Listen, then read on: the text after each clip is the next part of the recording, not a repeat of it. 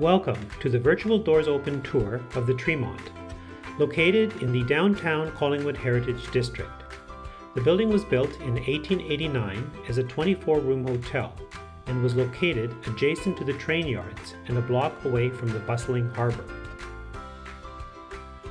After years of deterioration, the Tremont was carefully restored in 2010, receiving the Peter Stokes Award from the Architectural Conservancy of Ontario, as well as the local Collingwood Heritage Award.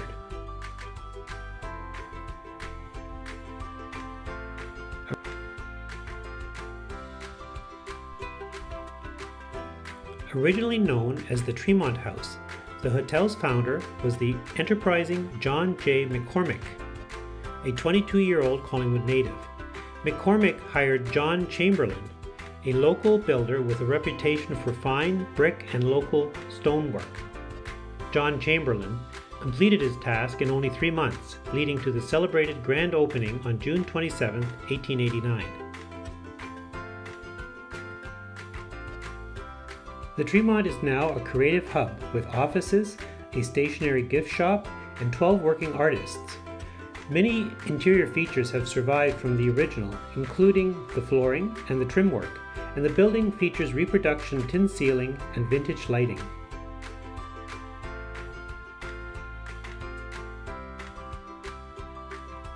The second floor artist studios were converted from the original hotel rooms.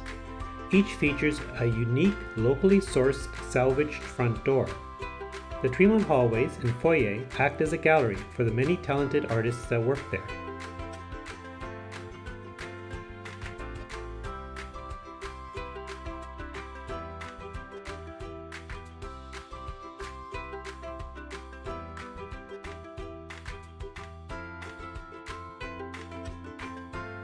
Many of the artists sell their work directly from their studios, which are open to the public by chance or appointment.